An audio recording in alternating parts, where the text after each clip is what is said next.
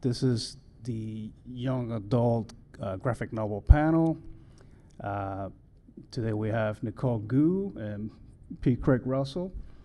I would also like to thank our sponsors, which include the Greater Columbus Arts Council, the Ohio Arts Council, White Castle, Columbus Foundation, UBS, the Japan Foundation, and our other festival sponsors.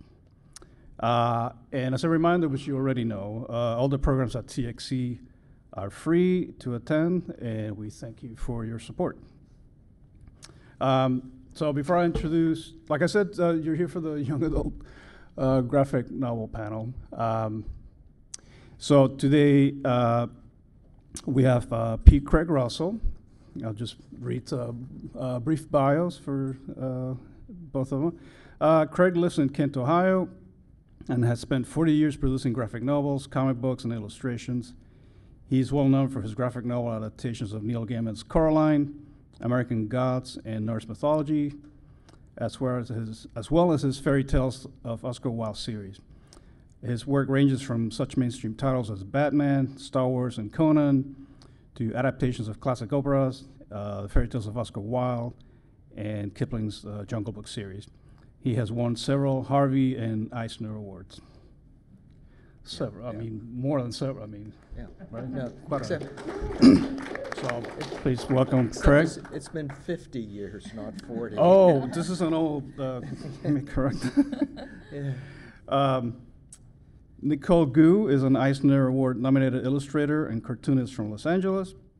She's the artist of DC's Shadow of the Batgirl and co-creator of Fuck Off Squad at Silver Sprocket Bicycle Club. She has been published by DC, Dark Horse, IDW, and Ani.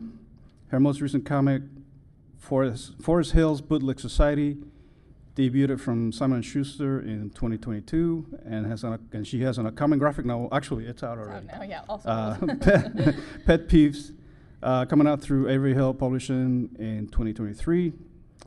Her work often explores the themes of coming of age, interpersonal drama, and learning how to be human. Please welcome Nicole. And both Craig and Nicole have tables here, right, selling their work, and I believe you have a signing. I do. I have a signing right after this, but also I'm 2 doors down from that, so my table is very close to the signing. Yeah, okay. And same with Craig. I think you're a couple of tables over. I think so, yeah. I'm at 104 up there. Yeah, 102. So come on by and buy some stuff. So I wanted to discuss the work you've done. Obviously, we're talking about young adult graphic novels. Both of you have done work in with general audience material, but I wanted to focus first of all on the young adult material you've done for mainstream publishers. So Nicole, we'll start with you. You can speak about Shadow of the Batgirl. If you can give us an idea of what the story is and how you got involved in the project and all that. Yeah, sure. So Shadow of the Batgirl, I don't know if you are all familiar with what used to be called DC Inc. and I think is now just DC Young Adult, is a line of mostly superhero origin retellings through a YA lens. And so our story is about Cassandra Cain, who, if you're unfamiliar with her origin, she's the daughter of David Cain and has been raised to become an assassin, and she's never taught language, only reading cues through body signals. And in our story, and also sort of in the original story, she essentially is on a mission, and she has a moment of clarity where she realizes what she's doing, and she breaks away from her father and the life of an assassin, and she runs away to go live in the New York Public Library, where she meets Barbara Gordon, and is inspired by Barbara's, which she doesn't know, it's Babs at the time, but her stories of Batgirl and the legacy of Batgirl, and decides to take a different route and discovers herself through learning to read and to communicate and to be the type of person that she wants to be. And I was able to connect with this work through, I was doing a show in Anaheim in California, and an editor came by, and I was showing her my work, and she really connected with it. And then I was then connected with the writer, Sarah Kuhn, who is a really wonderful YA novelist, and she's done lots of books with DC and some other Star Wars things as well. And we collaborated on design and some story, and were able to put the book together. Okay. So you did all the character design for the new? I did, yeah, and we created some new characters for DC through this story as well. So Cassandra and Babs are obviously legacy characters, so I was able to redesign them, but we introduced Jackie, who is like a mentor character, and Eric, who's kind of the love interest as well. And that's Cass's homemade costume as she's trying to figure out how to be a superhero. That's great. So how long was the process of working on this project? That's a good question. My sense of time is very kind of loopy, because when you make comics, you are just in your house making them by yourself for years on end. And it's actually mostly events like this that I track time by, we went to CXC in 2023, or we did this. I think I started it in about 2018, and then the book came out in 2020. So that is kind of start to finish, getting the job, doing development, and then through publication. And there's often some time in between finishing making the book and the publication. Yeah. So you were working on the book while doing some of your other personal work? Or? I was making, my partner Dave Baker and I make books, and we were working on a book called Everyone is Tulip for Dark Horse that actually was Eisner nominated. Oh, right. Yeah, so I was drawing 2 books at once, which is a thing I swore I would never do again, and yet here I am doing it again. Yeah, I'm sure it was difficult to switch brains, right? Yeah, I mean, for me, it's less about switching brains as it is that I'm just a really bad multitasker. So being able to do all my work and finish the work that I need to do. For DC, it was 5 pages a week. And for Dark Horse, it was whatever you can get us by as soon as possible. Yeah. So finding the time to work on the Dark Horse book when I have impending deadlines, very specific deadlines for another project, and kind of arranging schedule, time management is not a strong suit of mine. Unless I have a deadline, and then I'm great at it. Right. That's probably the same with most artists. Mm-hmm. Was that penciling and inking 5 pages a week? It was, yes. Ugh. Yeah, That but I was my didn't do the next color. question. The colorist is a woman named Chris Peters, who is amazing. Beautiful coloring. Yeah, she's wonderful. Yeah. That's a lot, right, Craig? I mean, That is a lot. It is a lot. yeah, that's like. But Kirby it speak. takes so long to make comics that if you're not working at that pace, it's years and years of your life, which if you're making work that's significant to you is good and meaningful. But so much of the time, if you're doing license work or work for hire stuff, you want to be able to do it as quickly as possible so you have the time to work on things that you truly are passionate about. Right. Okay, that's great. It looks great. Thank you. And have you done any more of the Batgirl books? We haven't. We've talked about it, and I think both Sarah and I are interested in it. It's that timing, again, is very difficult because books take so long to make. So I've had kind of something else I'm working on for the last several years, and we do have people ask us fairly regularly if we're going to make another one. Because it did pretty well, right? I think so, yeah. But it's all about timing, and again, what kind of you are putting your time and energy towards, and what your goals are for that. And while I love Cass, I also love creating my own stories, and that's kind of where my focus is right now. Yeah, that's great. All right, Craig, so you've worked with Neil Gaiman many times over the years. 30 years. 30 years? Yes. Wow, that's amazing. And so the Graveyard books, those are definitely YA. I would say so, yes. Yeah. Can you fill us in a little bit on first of all, what the story of the books is? And, maybe a lot of people have heard already, but how you ended up working with Neil Gaiman and developing such a close collaboration? Well, my first sort of interaction with Neil was when he called me about doing the 50th issue of Sandman. And one of the first things he said to me, which was sort of like looking into the future, I had no idea at the time. The year before, I had done an adaptation of a Jungle Book story called Red Dog for Eclipse Comics, and he saw that and told me that he thought that was one of the best adaptations he'd seen. So that sort of figured into our future collaboration, because Sandman 50 was an original script. You know, I wasn't editing it or doing anything like that, but that's our first interaction was on that. The irony is that the Graveyard book is Neil's, you say, take on the Jungle Book stories. Oh, okay. So Bod, Nobody Owens, after his family is murdered, wanders into the graveyard, and this was based on the Highgate Cemetery in London, that incredible Victorian cemetery that's so wide and deep and forested with all the incredible tombstones that they had. And instead of animals, Bod is nurtured by ghosts.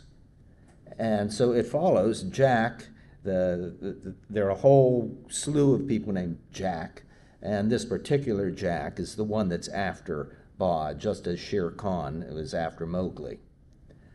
I had already been working on Jungle Book stories, both at Marvel, inking Gil Kane's 4 Jungle Book stories, and then at the request of Joe Duffy, who was an editor at Epic, Marvel's Epic, wanted to do one together. So we did The King's Ankus, and that was a collaboration in which I was following, you know, his story, and she was doing the final script as a ghostwriter because she was under contract, so she never got credit for it. So I try to make up for that every time I'm asked about this.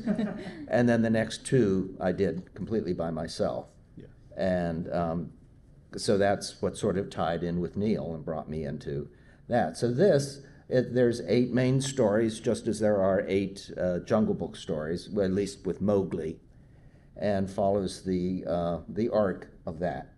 So since it was such a large project, it was over 350 some pages, what I would do, and since Neil trusted me to know how to do an adaptation, I could take his novel and do the script from his novel, and which is what I did, and then laid out all the stories. We had a whole slew of artists, and I was going to lead off with the opening story, but once we got Kevin Nolan on board, parts of it take place inside the family's house in the very beginning at this murder, and I love the way he draws doorways and baseboard and just the interiors of houses. So I gave that one to Kevin to lead off, and I took the second, which Bod then is about 5 or 6 years old. Okay. So you're following him, you know, as he ages through, and I had the same sort of thing with my 3 Jungle Book stories. I started with the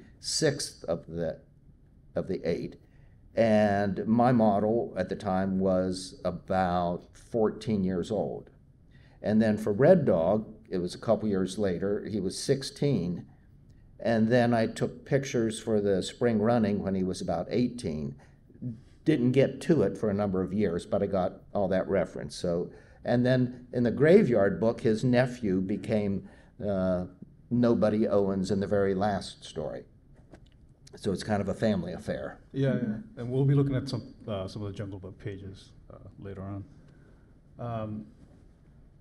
So you said you laid out both books all on your own, and then you decided who to give the assignments to, right, based on their strengths. Well, I'm sorry, what was that last? Well, based on their, you know, on their strengths, yes, yeah. Well, early on with that Sandman story, when I was talking to Neil on the phone, he said, you know, he casts artists, you know, who would be sort of right for this. And I did a book called The Thief of Baghdad, again, the year before. And now that I think of it, that's what precipitated Sandman 50. It was an illustrated book of the novel Thief of Baghdad, written in the 1920s. So he saw those illustrations of this mythical Baghdad, and he said, I want you to do it like you did Thief of Baghdad, only more so. And he let me know that's why I was being cast as this artist. He said, now, if Charlie Vess was doing it, I'd write in a genie. And of course, my artistic ego was, I can draw genies. But that was the beginning of, and it's only because I did this illustrated book a year before that he saw. Just timing. Yeah. And I'm sure he knew your work. And, well, he knew the liked Jungle it Book story, before, right? sure. Yeah, he did know. And all the Yeah. Kilraven and all that other Yeah. stuff. Yeah. So who else was? Forgive me, but what other artists were in the? Well, Jill Thompson Okay. did one. I always tried to get her. I mean, she did for Norse mythology. She did a story which was just, I think, the highlight of the whole series. Kevin Nolan. Michael Golden was in for a while, and then he wasn't, because he wasn't doing anything. And we had one of those things where we had to all get together and do the very last story in about 3 weeks. So Galen Showman and I penciled the whole story, and Kevin Nolan inked it. Okay. And it was like, let's put on a show, and it has to be done in 2 weeks. Scott Hampton was the Olympian of the whole thing. The climactic story, or penultimate story, is 100 pages long in the graphic novel. And he did all of it in record time. And another artist, well, it was Tony Harris, was doing a story, and he was falling way behind, and our deadline was really coming up. So I found, in looking over the layouts, it was about a 40-page story, I think. I could see a spot where we could bring in another artist, and up to this point, and it perfectly fit. And Scott Hampton came in and did 20 or 30 pages of that, finished that before Tony was done. But Tony's work was beautiful, but we had to, rush in. Galen Showman, who has lettered about 1,000 pages of mine, did a 50-page story in it. It was just beautiful work. I know I'm going to leave somebody out here. Well, I may think of it. Yes. That's okay. Yeah. And those are some of your collaborators for a number of projects, right? Galen, well, and Scott. Galen, I think, is just one of the most terrific letterers in the business. I mean, it's just beautiful lettering. And then, Scott Hampton and I have worked together on American Gods and the Graveyard Book and some other Neil stories. Trying to think. Well, go ahead. Something, I just forgot what I was going to say. No, it's okay. You can think about it later. We can go back. So let's move on to some of the work you've generated on your own. I'm sure that's the stuff that's more meaningful. Well, yes and no. I mean, I've had the privilege of pretty much being able to, everything feels to me self-generated. I mean, in working with Neil, I read the stories and yes, I want to do it. It's not an assignment sort of thing. But there are others that, like the Jungle Book stories, when Joe and I finished at the King's Anchus, she presented the idea of doing it to Archie Goodwin for Epic Magazine, and he said, that's not really what Epic does. So we found Eclipse Comics said they would do it, and we did it and finished it, and she showed it to Archie, and he said, well, we could have done this. As long as you can find a publisher to do what it is you want to do, that's how that got going. Okay. And with the Fairy Tales of Oscar Wilde, I was playing around with a more animated style with a story I did called A Trip to the Moon by Cyrano de Bergerac that was just whacked out kind of cartooning. And I wanted to do more in that vein, and I approached Terry Nantier of NBM, who has their table is here, about doing a whole book in that style. And I had this Oscar Wilde fairy tale, The Young King, that I'd wanted to do for years. And he said, well, why don't you just do all Oscar Wilde? So that was self-generated. And there are 9 of those. I've done 8, and there's 1 to go. Yeah. And I have some slides for Jungle Book and Oscar Wilde. So Nicole, can you tell us a bit about how this book came about, Forest Hills, yeah. And what the story is? Sure, yeah. So my partner Dave and I have been working together for a long time, and we tell a lot of stories that are kind of coming of age and about the trials and tribulations of high school and dating, and we kind of live in that space. And the thing that's nice with working consistently with the same writer is that they kind of know what your interests are, and they know what you like to draw, and we spend so much time together that we just talk about story all the time. And Forest Hills came about from kind of bits and pieces of our own lives, things that we wanted to talk about, people that we knew in high school, and we put together the book. It's about a group of high school girls in about 2006, I think is the year, that start a bootleg anime distribution ring in their very conservative high school. And so it is about kind of this very textual time period for us, because it was when we were growing up, but also about the ways that having this business breaks down these girls' friendships and what it's like to figure out dating and your sexuality, and having a friend group who is not as excited about you as you are about them, and all of those kind of really difficult things that we kind of grapple with as we're growing up, and also how the pursuit of popularity is maybe not the right thing to be looking for when you're in high school. So we were trying to deal with all of these issues and speak to things on a very specific but universal level, and that's kind of what we strive for in all the books. So we, the way we work is we brainstorm a story together, we talk about story, and then Dave will go and sit down and write a script, and then we do lots of editing passes where we actually read the whole thing together. He'll do the scene direction and I'll do the characters, and we make notes and we form the thing and make it what we think it needs to be, and this character wouldn't do that, or I think it would be funny if we had this scene over here, and we put together a pitch. When you're trying to make a book with kind of the book market publishers, which is a separate side than the direct market, which is your normal books that you'd find in a weekly or monthly in a comic book shop, you have to send a pitch, which is essentially a synopsis and some sample pages, and we sent it around to some companies and were able to get it picked up at Simon & Schuster, and then we kind of set out to just make the book. And after many script passes, I was able to sit down, and for the most part, I will just then sit down and make the book for 2 years, with some input here and there from editors or from Dave. And it's a very long and intensive process, but when you really love the characters that you're working on, it can be super joyful. And Dave's an artist himself. He is, correct? yeah. So he writes for me. He also writes and draws his own books, and he writes for other cartoonists as well. Yeah.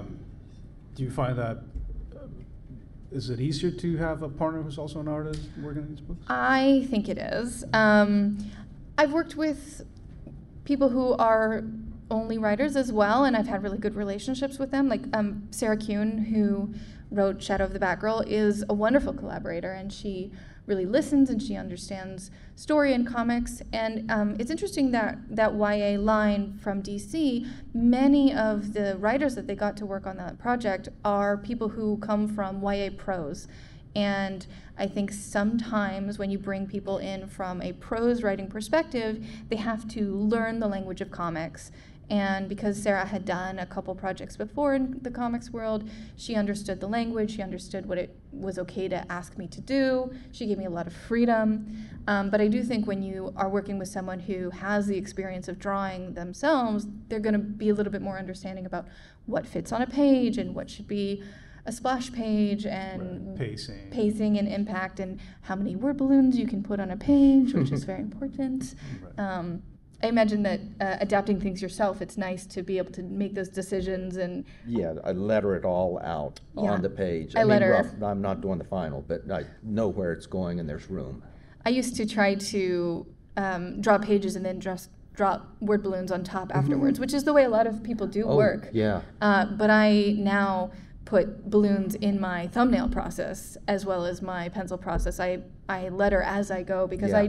I'm just not good enough to estimate how much space you need, really. You end up drawing a lot of stuff that Gets covered Gets up. covered in Yeah, it. exactly. Yeah. I really like your layouts in this book. Thank you. Some Yeah. really, really interesting setups. Is the process for a book like this different than something like Shadow of the Bat, as far as like your storytelling? I think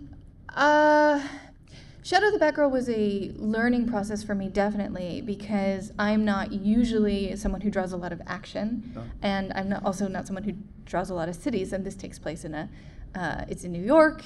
There's lots of cars, there's a library with lots of books. So it was definitely a challenge because I was having to learn to draw all these things I wasn't used to drawing.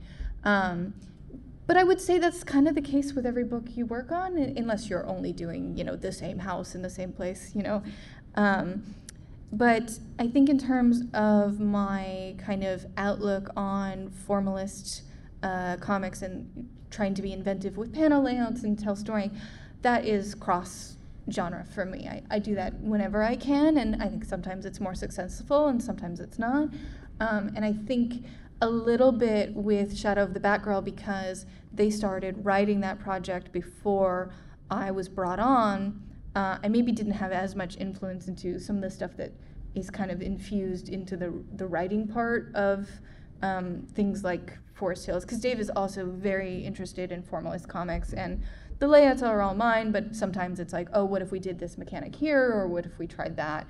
A lot of this book is full of caption boxes that are very just kind of non-important, but very descriptive information about the characters, and that's something we've been developing for a couple of books.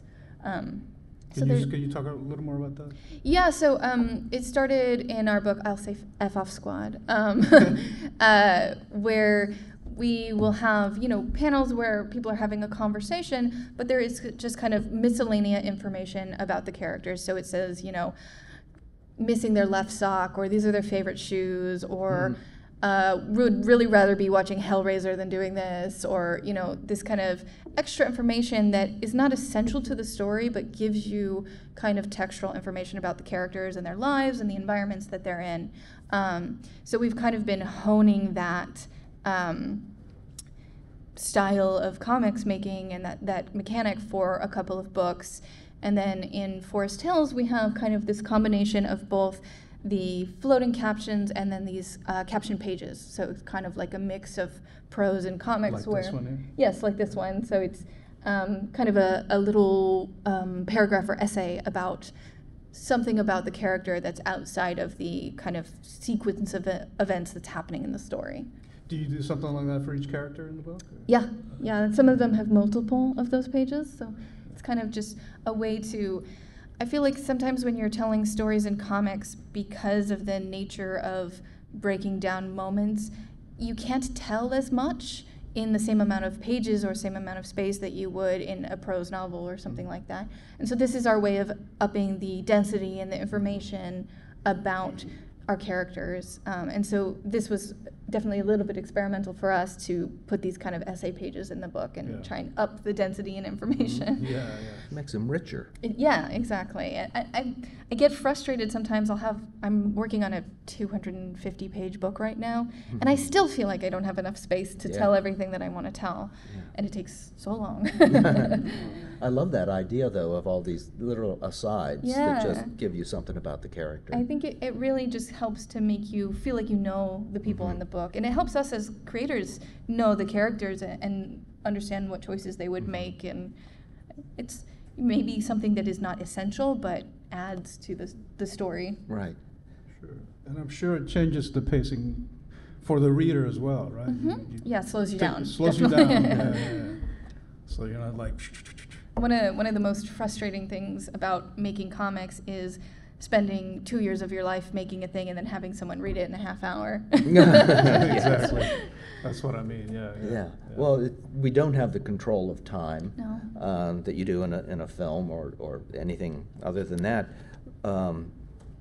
Although people can stop and take their own time, but at the same time, they might just rush through. I've done silent comics, completely wordless, but I'm aware that a single word in that can slow them down, and so you can control the pace or have a little bit of control. Yeah. Yeah, I think also the page turn in comics is one of the page turn, the gutters, and adding text are kind of three of the major ways to really control the pace at which your reader is reading. But other than that, you really have very little control because it's a very self-directed medium. I kind of think of the page turn as almost like stanzas in a poem, that each page sort of stands on its own and at the end leads you forward, or like the last the last panel of a serialized thing just has some little bit about it that is a cliffhanger or a sudden spark of interest. So as you're laying out the books, you're always conscious of the page turns all throughout the process. Yeah. Well, with American Gods, which was 27 issues since it was serialized, and it's at once a full-fledged novel, and it's then serialized, but I know that it's going to be published later in a collection as a full-fledged novel.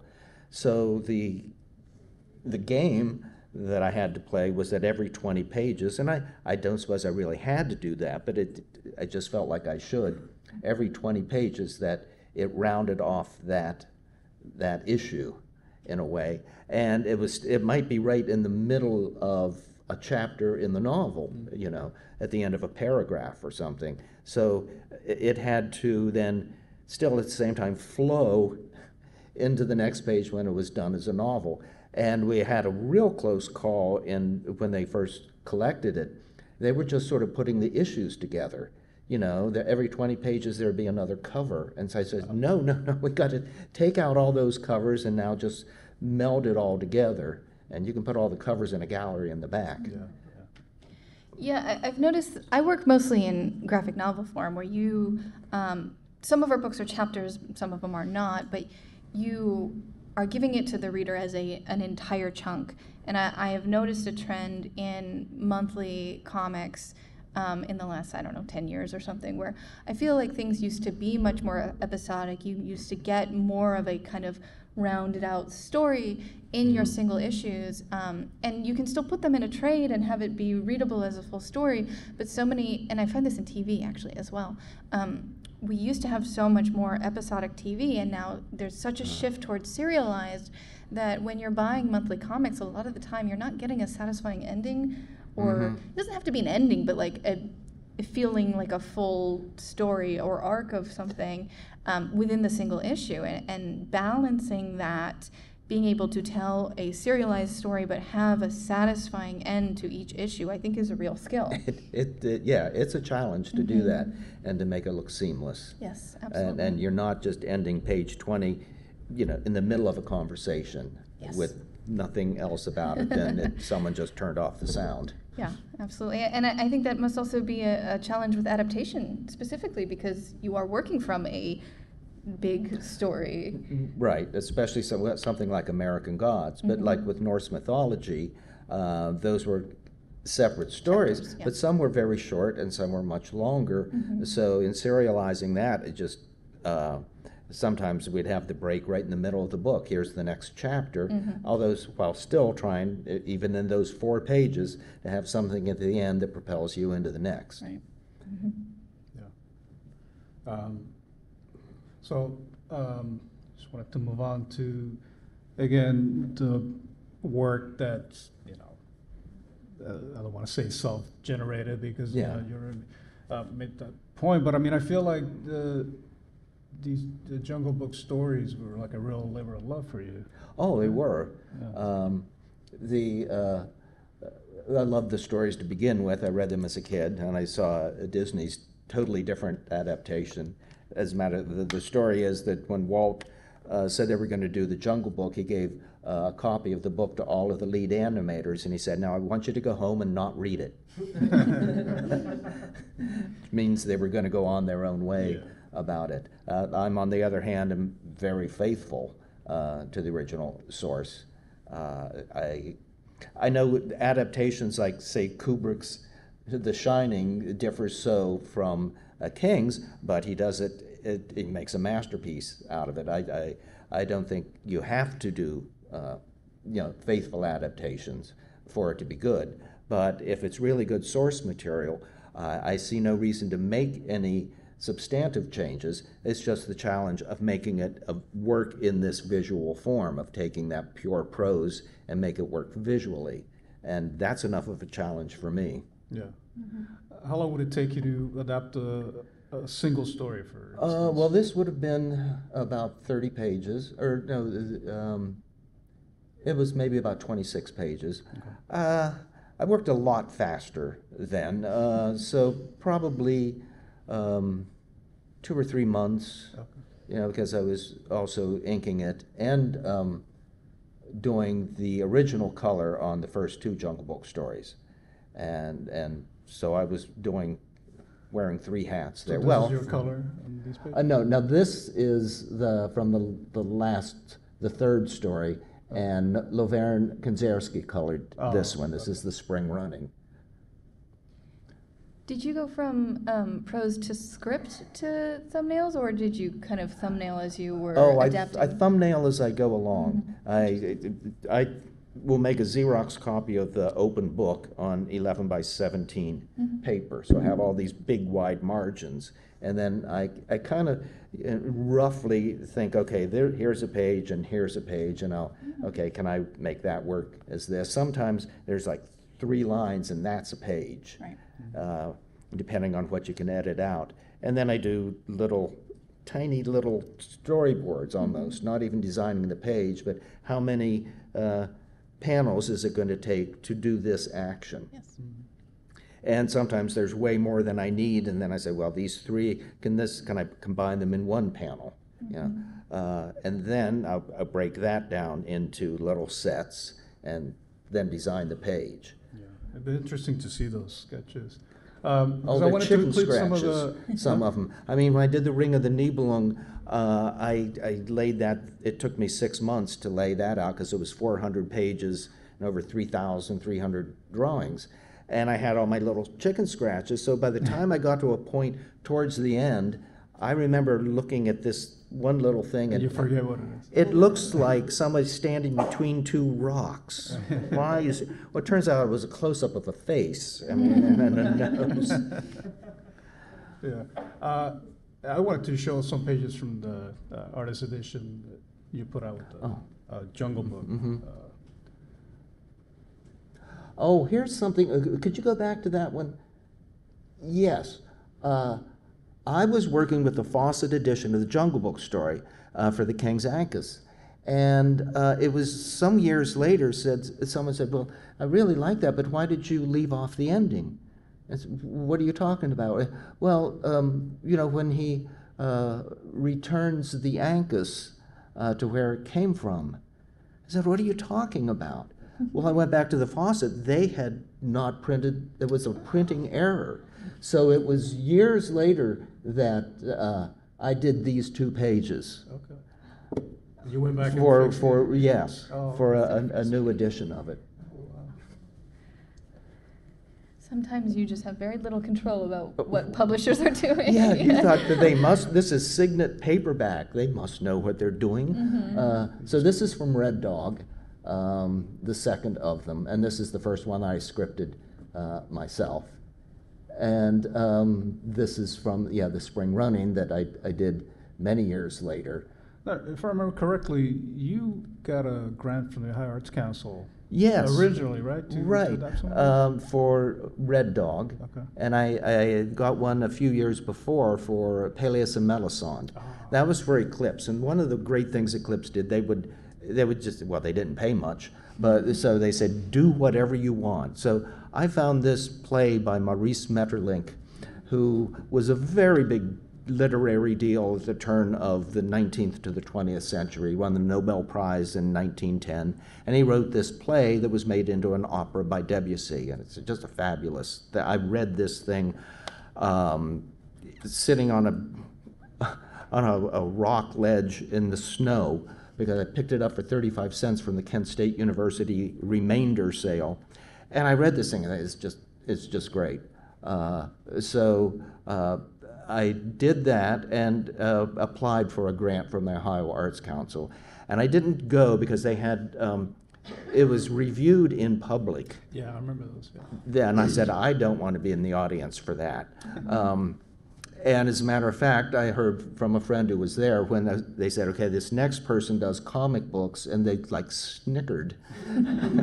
And like, oh, this ought to be good. But I had, you know, all these pages from it that they could look at, and that made all the difference, and I got the grant. I probably maybe the first. I imagine so, yeah. For something like that. What year was that? Let's see. That was, I number my things, so Late that was 80s, like maybe? opus 21. So it was right after The King's Anchus. Mid-80s. Yeah. Yeah, Wow. easily, yeah. Yeah. Yeah, I can imagine getting serious government grants for comics at the time. Right. Even now. Even, yeah, well, it's way more. Well, I remember thinking how great that was that they actually, you know, gave you a grant. And I thought, well, if anybody was going to get the grant, it'd be you. Well, you know, you just, I mean, you don't know, but, and this is a complete off the side, but years later, you know, Francis Ford Coppola did Dracula, and a big art book came out on the art of Francis Ford Coppola's Dracula, and I'm leafing through it, and they did a lot of, you know, inspirational art like they do for animation ahead of time. And there was this beautiful swipe of one of my panels from Peleus and Melisande. It was a big kiss scene with this sort of swirling around it. oh, wow. And Did it make it into the film? I don't know if, yeah, I don't know. Probably I'm sure there was a kiss in there someplace. Inspiration, Yes, yeah. Sure. Well, we have a few minutes left for questions, if anybody has questions. Yes. Thank you so much. I was wondering, with comics, typically when you're producing a comic, you have a page limit very early on in the production. Even with graphic novels, you know, very early in the pitch, you'll have how many pages are in the book. But with literary adaptations, obviously, it must be a lot harder to determine just how many pages it would actually take to do an adaptation. Well, you have to accommodate yourself to the format sometimes. With Eclipse, that was going to be a 32-page comic.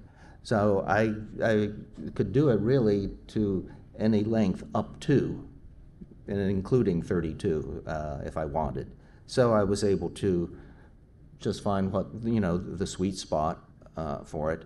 I did a Batman Hothouse in Legends of the Dark Knight for DC, and the script that Archie Goodwin, the editor, sent me was supposed to be for one issue, and there was just so much going on in it. And I said, could I have 2 issues? And he said yes, so, you know, I was able to get that accommodation to spread out a little bit. So do you usually have free range with the length of the adaptation? Yes, yeah. Again, within that serialized form, but we did knew we were doing 3 volumes, so yeah, it comes out where it comes out. Thank you. Okay. Let's go back there. Yes. Yes. Yeah. I am an illustration major and a comics minor here at CCAD, and I'm wondering do you guys have any drawing exercise recommendations that help you kind of with poses, with shading, with backgrounds that would be beneficial? Yeah, I mean, I don't do as much of that anymore because I spend so much time drawing the books themselves. But I started doing life drawing from a really young age. And I think anytime that you're drawing from life, whether it's an actual life drawing class or if you're out at a cafe drawing people or environments, studying environments, especially if you want to do comics, as a kid, I was the person who just drew a character standing with a peace sign, like with no background at all. So when I started making comics, I really had to learn to observe environments in a way that I hadn't done before. And, instead of putting people in a room that looks like a box, you go, oh, there's alcoves and there's this type of window, and really observing anything where you can be observing real life, specifically from life and not from photos. I mean, the photos help as well, but there is a difference in your perception of volume and shape that comes from working from life that you just don't quite get in the same way. But any type of observational drawing, I think, is really helpful. I could see that in your work, that you know how to draw without, looking at or trying to make it photorealistic. But when I was looking at the one, I thought there was a car in there, and I know drawing cars that, well, she had to look at something for that. Took some learning to draw the cars. And now sometimes I will draw them from memory, and sometimes I'm like, I just can't do that angle. I'm going to look up this car. Cars. Or even, Cars. I know the idea of car, but there's details about a car or specifics about a car that make things feel more textural and real that maybe you wouldn't think of if you're just thinking of idea of car versus observing an actual car and what the details of that specific thing is. Yeah. Cars and horses. Horses. Cars and oh, horses. Yes. Cars, horses. I've drawn so many libraries. Horses are probably more difficult because it's much easier to get reference material for a car. I was doing a Conan story, and I take pictures in my gallery on the second floor, and this guy that I met at the gym was, and he was coming over, and I said, okay, I'm doing this scene, and I set up this thing with a whole hamper and things with a saddle on it. Said, this is going to be your horse, because I can't get a horse upstairs, ha. And he said, I have a horse.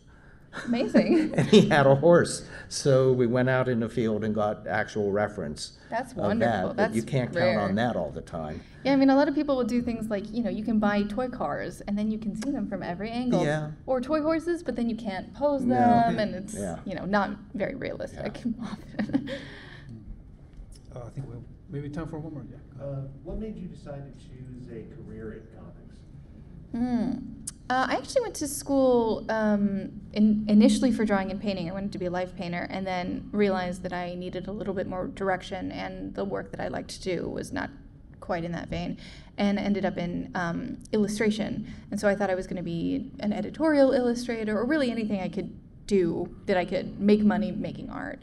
And I wasn't planning on making comics. I had read a lot of comics as a younger person, but I hadn't in a while. And I met my partner, Dave, and he asked me if I wanted to make some short comics with him. And I was, I think, working for a toy company, and I had some free time, so I initially said no. But we made some comics, and then I started going to zine fests and fairs like this and seeing kind of the breadth of what comics could be. And I think the combination of making our first book, which we just Xeroxed. We made some mini comics. We Xeroxed it and sold it at, there was a teeny tiny convention called Zine Melt in LA that is no longer exists. I think there were 4 tables there. But being able to have a printed physical copy of my work and give it to people and interact with the people that were kind of taking my work home and enjoying it, really felt connected in a way that I had never felt with any of my art before, because so much of it had either been personal work or work for school or something that got sent off into the universe, and I never got to see who was interacting with it. And particularly with shows, that one-on-one connection that I've able to have with comics has just really been kind of like, it's like crack for me. Like, I just love being able to talk to people and meet people who are interested in the work that you're making, and maybe being influenced by or connecting with it, is really kind of wonderful. Okay. Oh, the same way. Real serendipity. I was going to school at the University of Cincinnati studying art, and had no idea what I was going to do with that. I was in my 2nd or 3rd year, and back in my hometown of Wellsville, Ohio, which is right on the Ohio River, there was an article in the East Liverpool Review, the next town up, that this artist for Marvel Comics had moved back to Ohio, living in Glenmore, another little tiny thing about 3 miles away. And it was Dan Adkins, and that's his family was from there. So I went out to meet him, and actually I didn't, my dad did. My dad had a clothing store, so he needed a little piece of art for an ad or something. So he went out to see Dan if he would do it, and Dan didn't want to have anything to do with it. But Dad told him about his son who has 8,000 comics up in the attic and is going to art school. And Dad said, tell him to come out and meet me. So I did. I don't know if I would have had the nerve to do that. I was a shy kid. So I went out and I showed him my work, and he said if I would work with him for 6 months, he could get me into Marvel Comics. That's because my dad needed an ad. That's incredible. Yeah, and so that's what happened. I worked with Dan, and he brought along Val Merrick and Paul Galassi for this sort of Ohio studio that he was doing, and we would do the work there, and then he would edit it sort of and show us what's what, make corrections. And it's the first time I ever had real concrete instruction of the years of the university. A lot of it was, you know, just do what you do. And Dan it was the first person who looked at our drawing and said, no, that's wrong. Mm-hmm. And here's how the knee works and this thing, and he'd do a little sketch. Mm-hmm. And that was a shock to my fragile little ego, you know, to have to erase stuff and do it again. But I learned how to edit myself that way. Wow, it's amazing. Well, I think that's all the time we have. Let's give these guys a round of applause. Thank you.